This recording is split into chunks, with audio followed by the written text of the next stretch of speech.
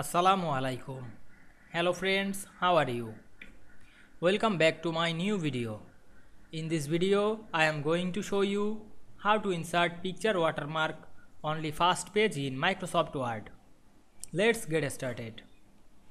At first, we have to open a Word document. Then we want to insert picture watermark only first page.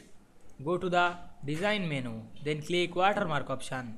Choose custom watermark. Then select the picture watermark. Then choose picture from our file. Then insert. Then click OK. Then go to the layout menu, click breaks drop down menu. Choose continuous. Then go back the insert menu. Then go to the second page and click header option. Then choose blank header.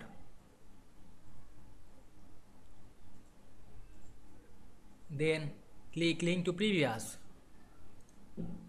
Then click the watermark and delete that picture. Then delete the type here text box. Then close header and footer. Now we can see we insert picture watermark only first page in Microsoft Word very easily. I hope you enjoyed the video. Please like, comment, share and subscribe my channel.